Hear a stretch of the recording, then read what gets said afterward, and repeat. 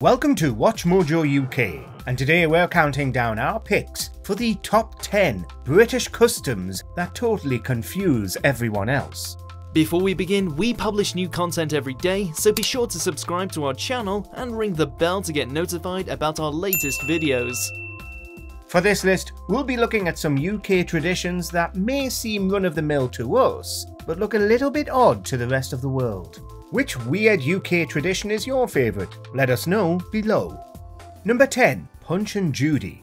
Once thought of as primarily a seaside entertainment, the Punch and Judy show can now be found at carnivals and family events across the country. The chaotic comedy puppet show began to gain popularity during the Renaissance period and remained a firm favourite with the British public well into the 20th century.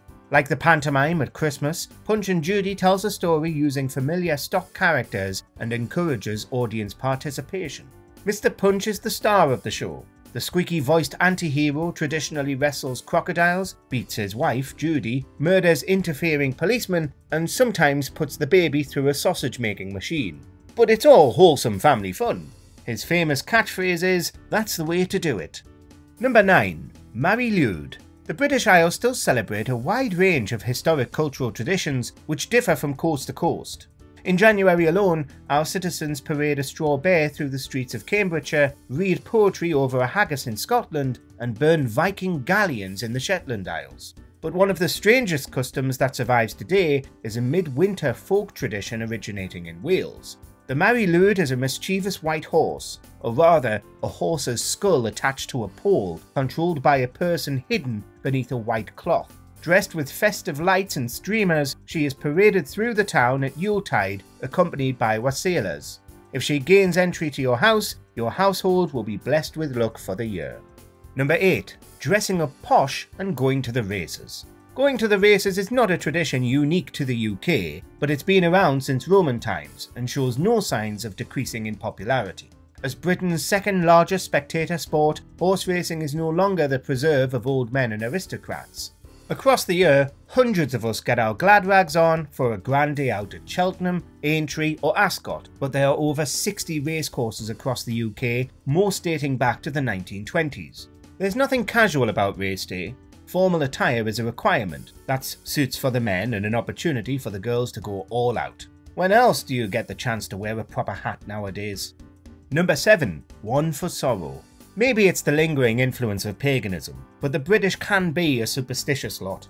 The magpie thing, for instance, is getting entirely out of hand. Most people know the familiar rhyme, 1 for sorrow, 2 for joy, although you might not remember all the way up to 13. But now it's also widely acknowledged that one magpie seen by two will bring joy to the both of you. And if you don't have a friend at hand, don't despair, you can still cancel out all the bad luck by either saluting the bird or addressing it with the immortal words, "Hello Mr. Magpie, how's your wife and children?" You might get some funny looks, but it's probably worth it to put your mind at rest.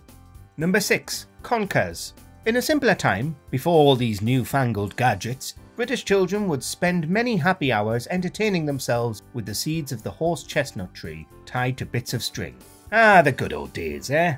But Conkers, the traditional children's game, is actually still played in Britain. There's even a world championship. When the conkers are ready, nice and big and easily cracked open, you can drill holes in them and thread them through with string.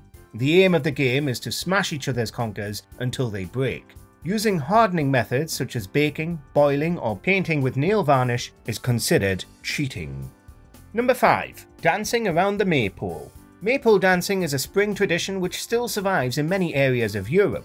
In the UK, the practice dates back to before the 14th century. Nowadays, maypoles conjure associations with Merry England, Morris dancers and May Queens, but they actually have quite a checkered history and have been outlawed on more than one occasion.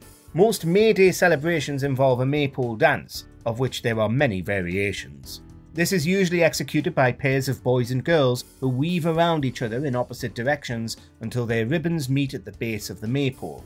It can all get quite complicated and usually requires plenty of practice sessions to get it right on the big day. Number 4. Christmas crackers.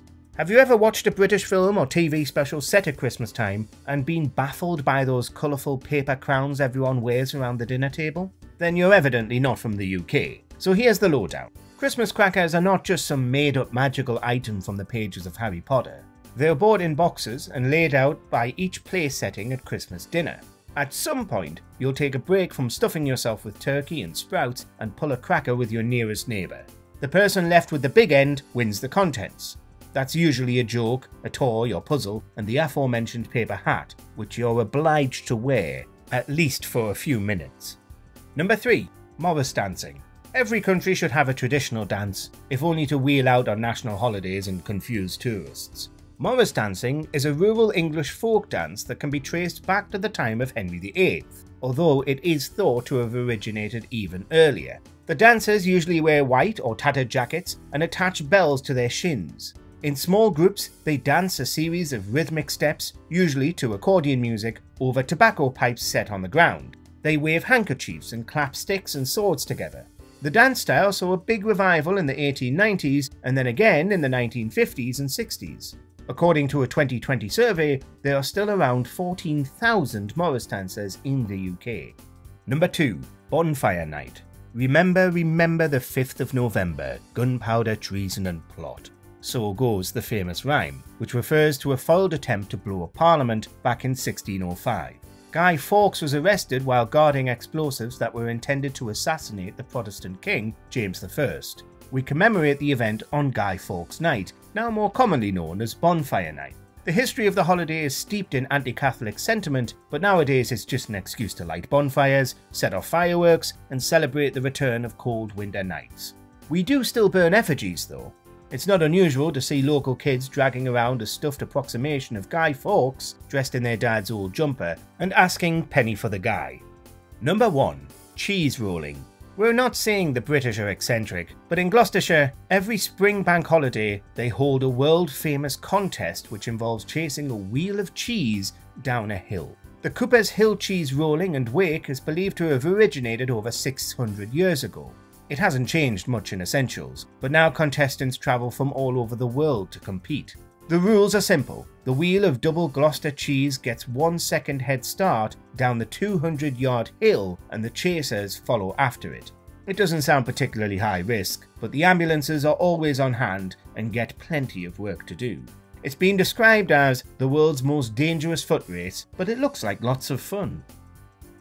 Do you agree with our picks? Check out this other recent clip from WatchMojoUK and be sure to subscribe and ring the bell to be notified about our latest videos.